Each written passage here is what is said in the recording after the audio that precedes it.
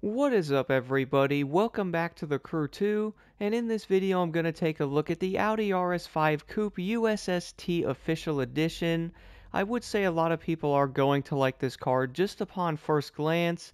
That livery is honestly looking pretty awesome on there, but if you guys do want to get this car unlocked though, all you will have to do is hit level 37 in the motor pass, which luckily is going to be insanely easy with how these challenges are set up now. But nonetheless though, the Audi is definitely going to be a pretty interesting vehicle. I was kind of mixed on this car when I first saw it because I really haven't used the other RS5 all that much. So I was thinking this car wasn't going to be all that great, but to be honest guys, I'm actually really surprised with this Audi so far. This thing is actually really fun to use.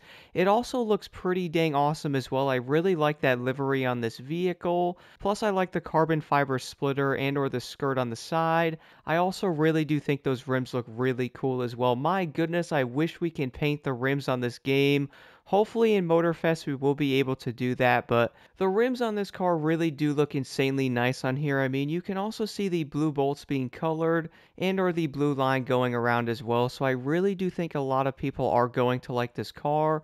And one thing I also found interesting, guys, so of course you can't actually customize this, mainly because it is already going to be customized, but one thing I found pretty interesting is the regular RS5 doesn't even have this body kit available for it, so I would recommend going after that car if you guys do want it. As you guys will see right here on the front fender, this is the only one it has, which is not going to match the one on the other one at all, so I did actually find this to be pretty dang awesome.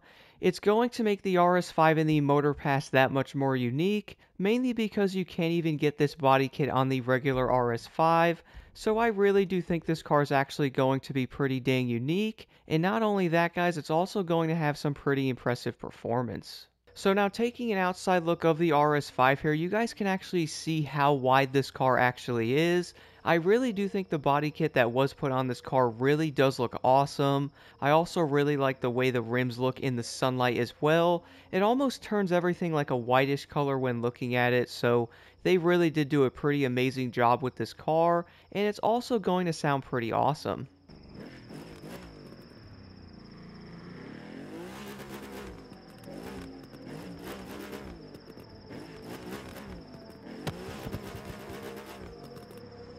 And then moving over to the interior of this RS5 here, I actually thought this car wasn't going to be any different inside, but it does turn out guys, you actually have the blue stitching on the car as well, which honestly looks really dang good in this vehicle. Plus you're going to have that really nice carbon fiber as well, so I really do think they actually did a really good job with this vehicle, and I currently have a Bugatti trying to hang out with me at the moment.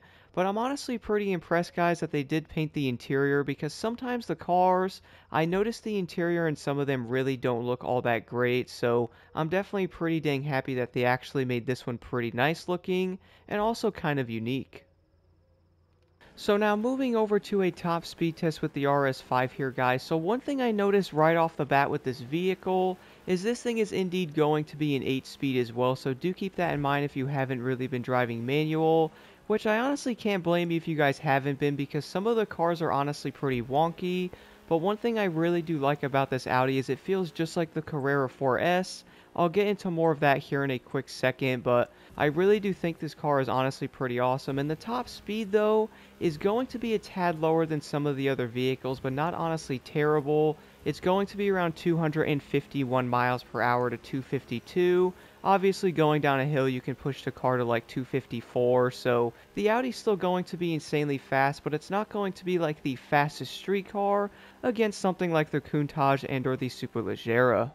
So upon first impressions of the USST Official Edition, guys, I have to admit one thing. I was honestly expecting this car to be kind of bad, so I really wasn't going into this thing like with super high hopes, and it turns out I'm going to be completely wrong on that. Not only does this car look really good with that wide body kit, it's also going to perform pretty dang nicely as well, so I normally do run manual like 99% of the time on the Crew 2, so I like messing around with some of these cars, even though some of the cars on the Crew 2 are probably going to be on the wonky side, at least when it comes to shifting. I actually find the USST to be pretty dang good. It's also going to be an 8-speed that I found to be very similar to one of my favorite street cars, the Porsche 911 Carrera 4S, which is also going to be kind of considered underrated. At least what I have seen, that car is honestly pretty incredible, and I really do think the RS5 here is also going to be on the underrated side.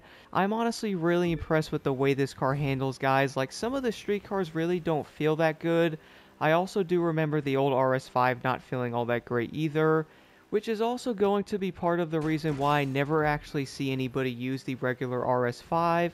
I really cannot remember the last time I actually saw somebody run that car, but I really do think the USST, guys, is going to be a lot better than that one. I would definitely say this car is going to deserve a look because this handling seriously needs to be examined a little bit, guys. Like, it's going to be that good.